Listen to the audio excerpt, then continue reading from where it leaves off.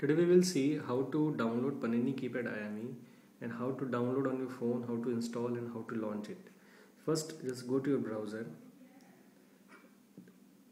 Write in your browser called PaniniKeypad.com. Just go to the website. Select language, say Bangla. It will redirect to your page. The list will become download Panini Keypad. Download will be start automatically within few minutes.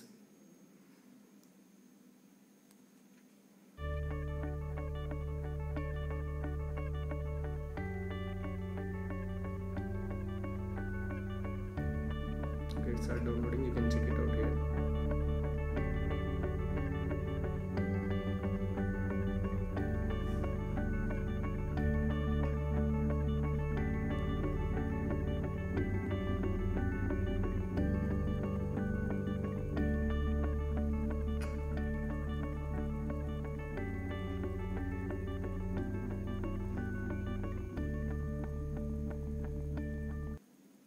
You can also download this Panini Keypad IME from Google Play or Samsung apps, and it's available everywhere on internet.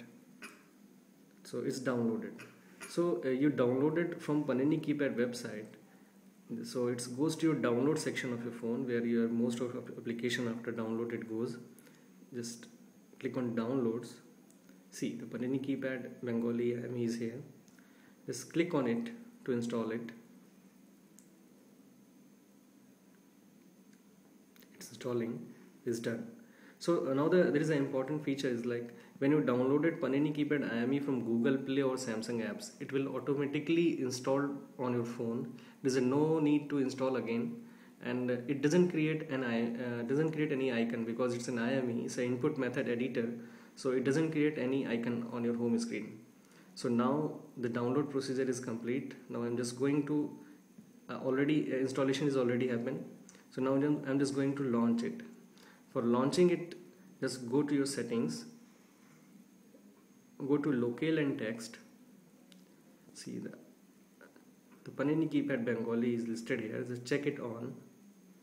Okay. So now your IME is activated. So there is one method to select this input method. You can directly go to text setting and select input method. Okay. So Panini Keypad Bengali, you can directly select it from here. Now just go to your text input area. Suppose you want to write something, Bangla message, emails on Facebook, Twitter, you want to write something. So see that I click on this text input area, then Bangla keypad is appear here. So I can write anything quite easily.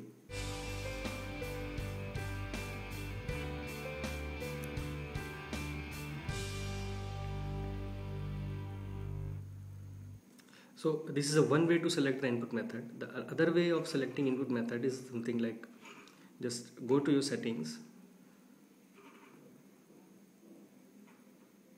go to local and text. I just uncheck from here. Okay. Now it is listed here and checked. So back to your text input area. Select new message. Now choose your input method. Say Panini Keypad Bengali. So now it appears here. So these are the two methods to select your input method. Now in some case of Samsung S3, Samsung Galaxy S3 or Samsung Galaxy S2, there is no need to select input method. You can directly go to local and text, check it on your desired IME, and thus select input method here.